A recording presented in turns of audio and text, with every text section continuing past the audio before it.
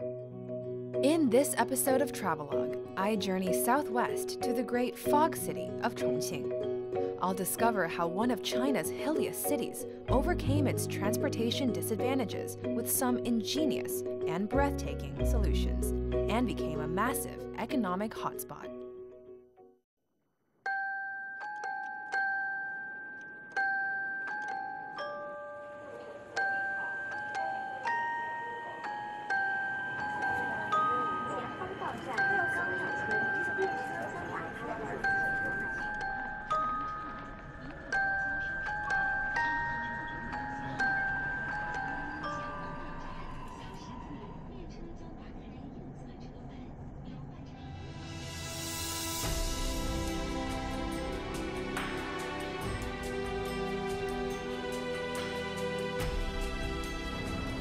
Chongqing is definitely not an ordinary city. It's so crisscrossed by mountains and rivers that you really wouldn't expect it to be so populated.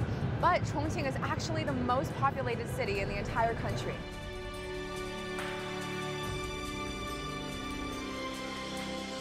It's also home to some really unique topography. And unlike a lot of cities that try to avoid the forces of Mother Nature during development, Chongqing has really leaned into it at every single turn and produced some amazing and really picturesque infrastructure. I'm Megan, and welcome to Chongqing.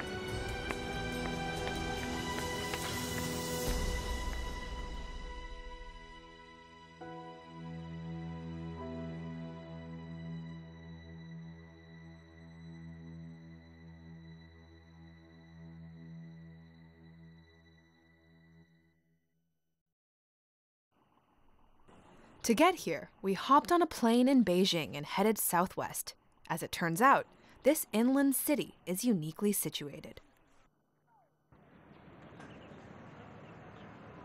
Chongqing is where the Jialing River and the Yangtze River intersect, and the water in the Yangtze River over here is yellow, but the water in the Jialing River over there is green. And I think what's really cool is over in that corner, there's a really clear line where the water is visibly green on one side and yellow on the other side, and that's where the waters are blending.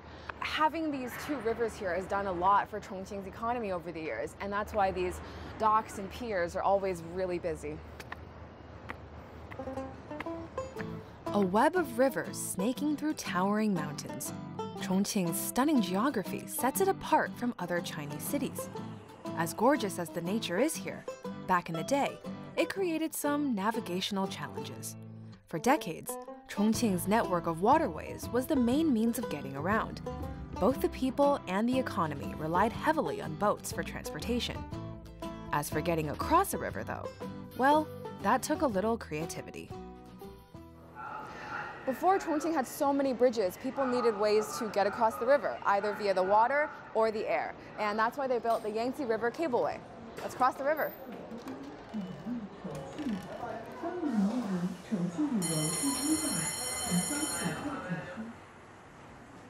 This is the only cross-river cableway in China that's still in everyday use. And even though there are bridges and sky trains that can get you to the other side today, I felt there was something nostalgic about letting a decades-old contraption float me through the air. I think this is really fast for a cable car.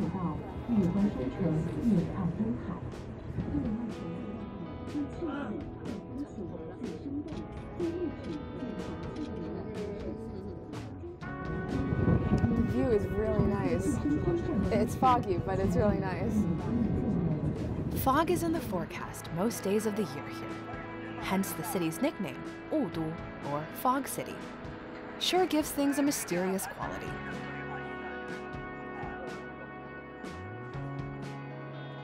But lack of visibility never stopped sailors and traders from navigating here. And Chongqing built lots of docks to welcome them. As the city developed and other modes of transport became more popular, most of these docks fell out of use. But for a while, they were the gateways to the city.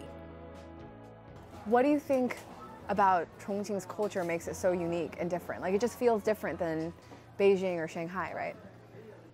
Yeah, Chongqing is it's a very insular city.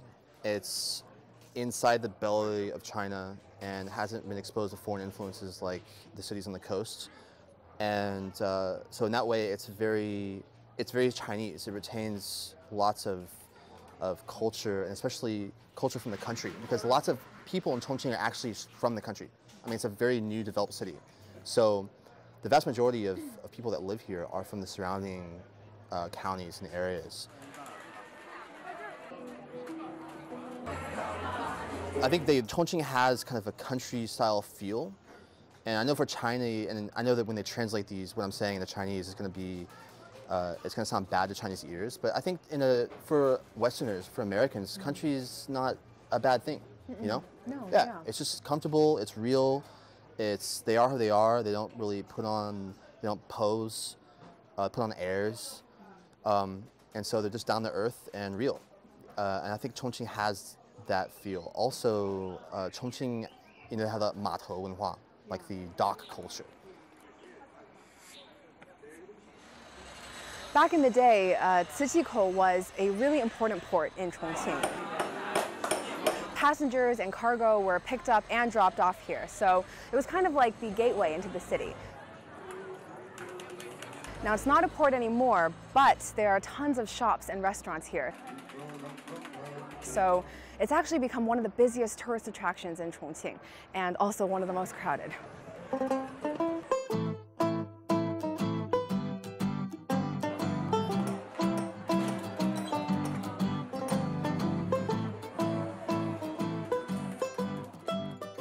Cijikou has hardly seen a day when it wasn't crowded. Back when the docks were thriving, it was a place where sailors and laborers congregated. Come dinner time, after a long day's work, their thoughts would turn to a hearty meal. Their preference tended to be for something with plenty of oil and spice, giving birth to the hot flavors Chongqing cuisine is known for today.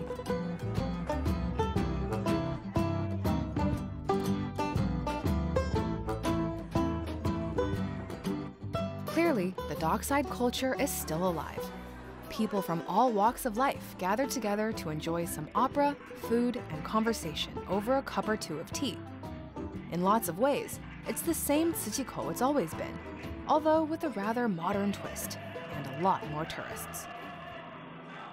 So the fact that Chongqing developed so fast is really kind of strange. It's kind of like a miracle, because it shouldn't be this huge of a city in Chinese standards. Chongqing is like the Joker card of Chinese cities. It's like the wild card. Like Chinese cities are always north, south, east, west. 一环、二环、三环、四环、五环, like an onion, right? But Chongqing is like it's multipolar, and it's much more random than most Chinese cities, and it goes against lots of traditional Chinese building practices for cities. So the fact that Chongqing is a huge city as it is because of the World War II, the capital, and all that, and the current One Belt, One Road, that all made Chongqing into the huge city it is today.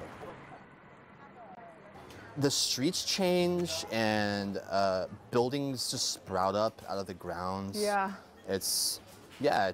It changes year to year. Like one Chongqing year is 5 China years. Time definitely moves faster here, and it's not as wild as it used to be. It's still wild and raw, but it's not as wild as it used to be. Chongqing today may be fast-paced, but it hasn't let go of its roots. Back in 1891, Longmenhao Port opened up to foreign trade. The Western-style architecture here is something of an anomaly in Chongqing. Longmenhao Port was the earliest inland trading port in China, and it helped open up the western part of the country to economic opportunities. Today, the area where the port once stood is the largest and most well-preserved historical site in urban Chongqing. In Longmenhao, there's a sense of time standing still. By opening up to international trade, Chongqing became a bridge between East and West. Since then, decades have passed, and Chongqing has evolved from trading port to economic powerhouse. Merchants no longer dock their ships here, but the area still symbolizes a source of the city's past economic prosperity.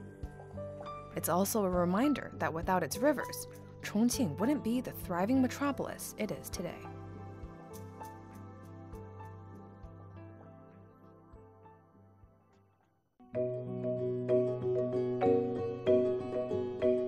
Coming up next, I get to experience Chongqing's solutions for getting around in a city of slopes, and they're pretty clever.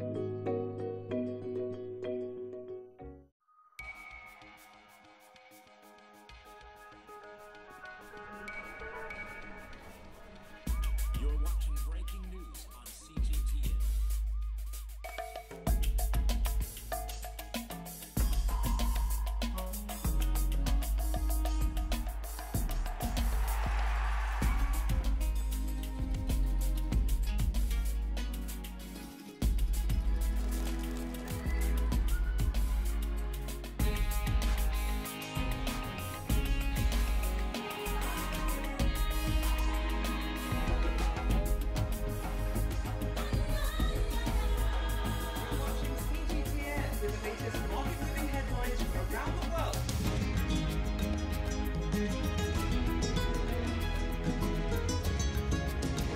Welcome to the world today on CGTN.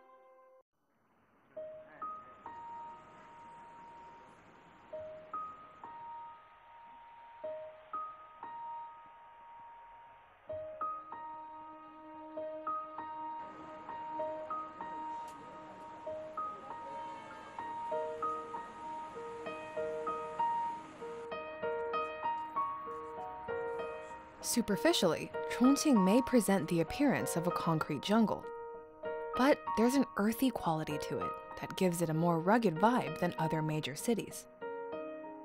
Constricted by the local topography, the city's urban sprawl is very much integrated into the natural terrain, and its residents live in neighborhoods tucked among rivers, peaks, and greenery.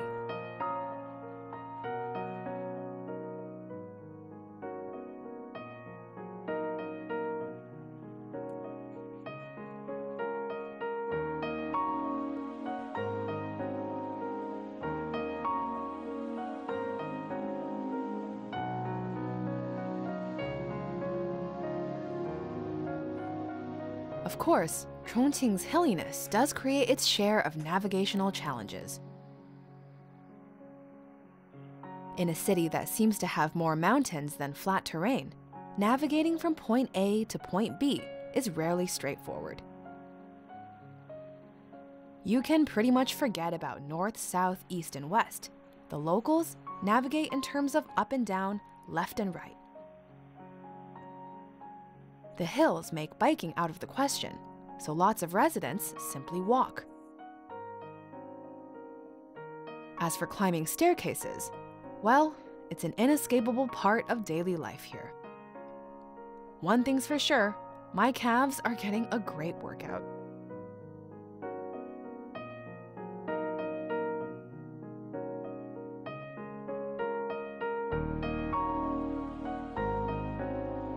So because Chongqing is so hilly, people had to find ways to make getting around easier. And one of those solutions was this escalator. And this is the second longest escalator in Asia. It's considered part of the public transportation system. You have to swipe a card and now we're in.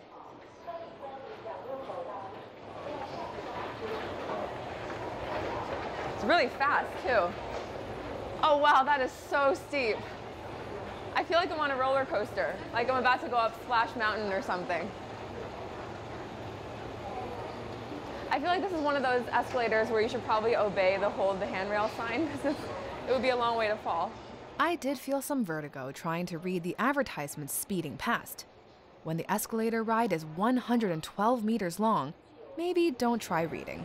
It's a really ingenious solution if you think about it. It saves all the effort of having to climb or drive, or you can just let a machine do the work for you.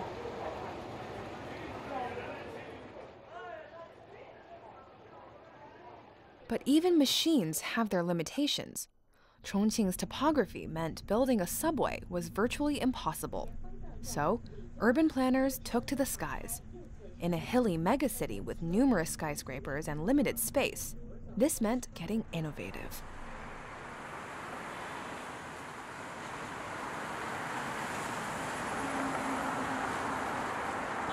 Wow, that is such a crazy sight. That train is literally going straight through the building. I mean, imagine looking outside your window every day and seeing a train just shooting past. It is a really ingenious solution to Chongqing's public transportation issues, though. If you can't build around the mountain, build through one of the buildings on it, I guess. And I think what's really incredible is that this railway stop has actually turned into a major tourist attraction. I mean, look how many people there are here taking pictures of the SkyTrain. That's so unbelievable. I was pretty amazed at how surprisingly quiet the train here at Liziba station is. With the help of noise reduction equipment, the building's occupants are actually no more disturbed than they would be by a dishwasher. So, don't worry, their dreams aren't haunted every night by the sound of train tracks. Instead, they get to enjoy having a train station in their very own building. And an easy commute sure beats climbing hills. And the view is pretty spectacular.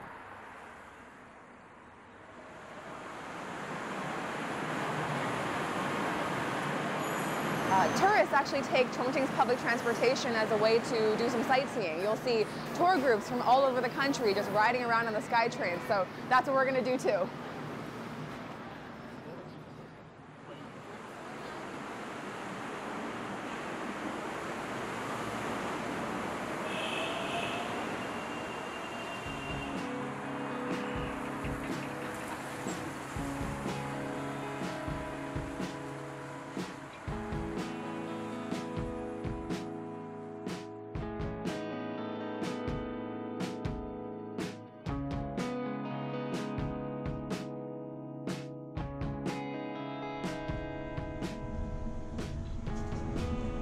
Clearly, the designers of Chongqing's SkyTrain system were wearing several hats. Urban planner and transport manager, of course, but also tour guide. By taking account of the scenery, they could design the system in a way that offered the finest views. Obviously, the best way to appreciate all the contours of this 3D city is from above.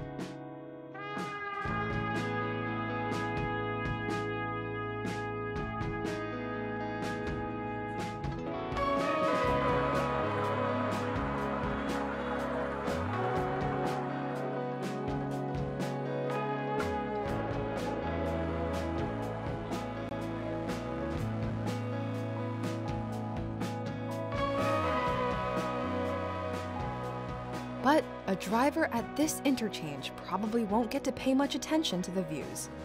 5 layers, 20 lanes, 8 different directions. Sounds pretty chaotic.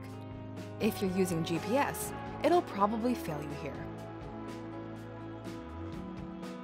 But while it may seem like a labyrinth, this interchange was designed to make traffic flow more smoothly. And for those who miss their ramp, there's always a turnaround just a short way ahead. Yep, the infrastructure here pretty much proves when there's a will, there's a way.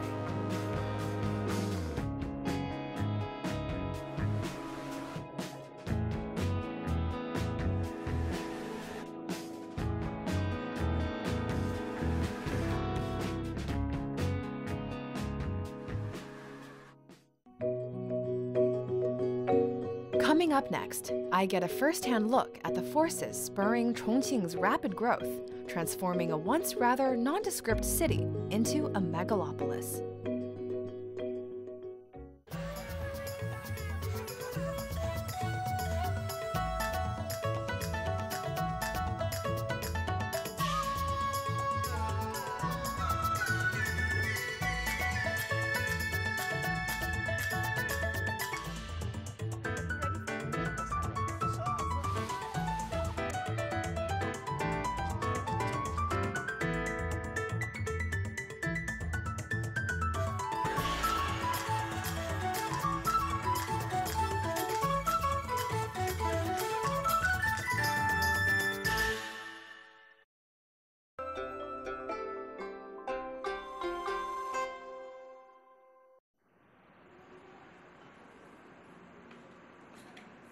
So this map of Chongqing is really cool. It's a 3D model that gives you a bird's eye view of the city. Now you can see really clearly where the Jialing and Yangtze rivers intersect, and you can also see the rolling mountains that extend across the city and give it a really layered feel. Now, this is only part of the city center, so it's 4.5% of the entire Chongqing. The whole city is 82,400 square kilometers, which is huge. The urbanization of Chongqing is a pretty remarkable story. You could say the city was once a neglected backwater. But a little over 2 decades ago, China launched its Go West policy. A major element of the strategy was boosting development in Sichuan, which was a largely rural province at the time. Chongqing was named a municipality under the direct jurisdiction of the central government, joining the ranks of Beijing, Shanghai, and Tianjin. What followed was rapid development that's not showing signs of slowing down. And today, nearly half of the Fortune 500 companies have a presence in Chongqing.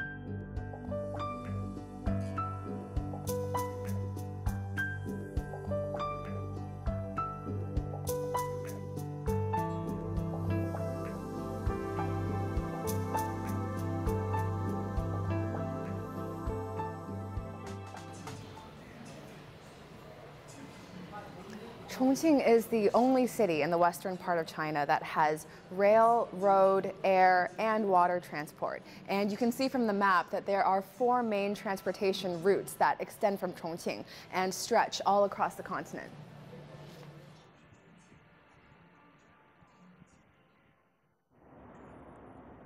Chongqing is often called the Golden Gateway to the Chinese hinterland.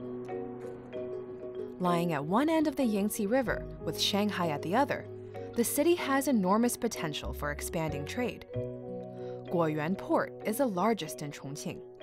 Here, handling millions of tons of goods every year has become a well-oiled machine. And with the development of its railway, Chongqing has become a vital hub on the expanding rail freight network linking China with Europe. It's kind of surreal to think that the routes where merchants and caravans once charted a course along the famous Silk Road are now traveled by trains. It's no surprise the network is often called the New Silk Road, a modern-day revival of those ancient passages. 江师傅，您当列车长几年了？从11年到现在有7年时间。那这个中欧班列的第一班列车是您开的吗？是的，是的。2011年3月份的时候是作为首发班列司机。从那时候到现在，就是每一天从这个火车站出发的列车就增加了多少？当初中欧班列开行的时候，一个星期1到2列左右。现在中欧班列一个星期10到20列。那您每次驾驶的列车是什么目的地？我们驾驶的中欧班列是。终点站是德国的杜伊斯堡，从重庆到西安，到兰州，到新疆的阿拉山口，再叫哈萨克斯坦、白俄罗斯、俄罗斯，还有波兰，再到德国的杜伊斯堡。那一共好几个国家？对对对，一共好像行程11700多公里吧。那一列火车从重庆到德国，然后再返程回来，要多长时间？一共大概？从重庆出发到终点站德国的杜伊斯堡，大概有14到15天左右。一个往返的话，可能要1个月吧，比海运快30天左右。北极宫，行8吨要3汽车和1162吨6到10。全接上了就好了。上了就好了，就那样哈，手指掉一下，掉一下。好了，不能，别掉了。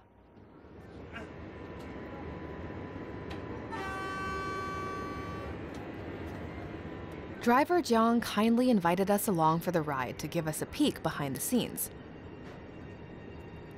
No, the train isn't this short. He's just driving over to the far side of the station to pick up all the freight that will be transported to Europe.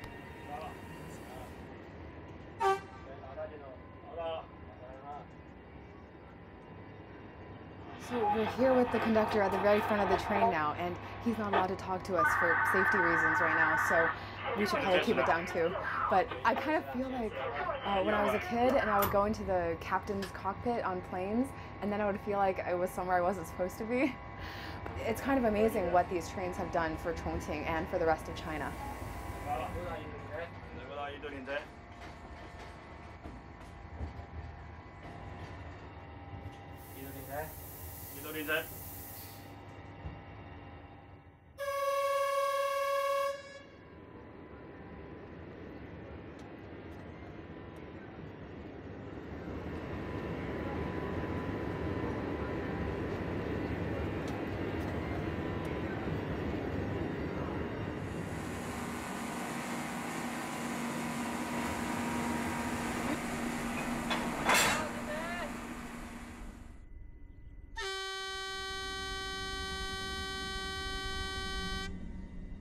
Each outgoing train carries as much as 2,000 tons of freight. As for what's making up that weight, it's everything from machinery to automobile parts to coffee beans.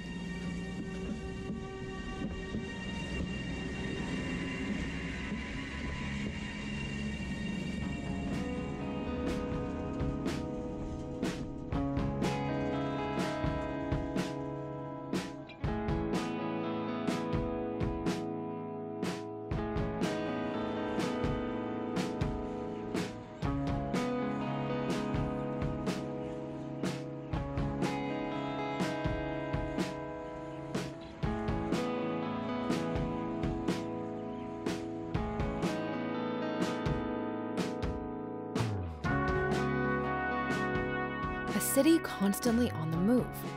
There's an air of anticipation here, where everyone seems to have a keen eye on the future. Chongqing strikes me as an anomaly among Chinese cities. Its innovative public transport system and its role as a vital economic hub seem completely at odds with the rather laid-back, hilly, and foggy image of this inland city.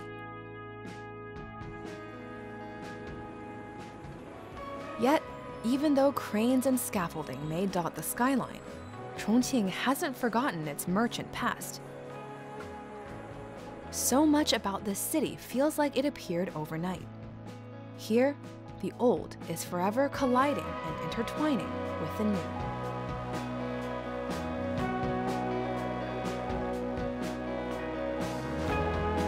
Before you go, I want to leave you with this tidbit. Chongqing became a municipality in 1997, and that's essentially when it really began developing at lightning-fast speeds and started its quick run into the future.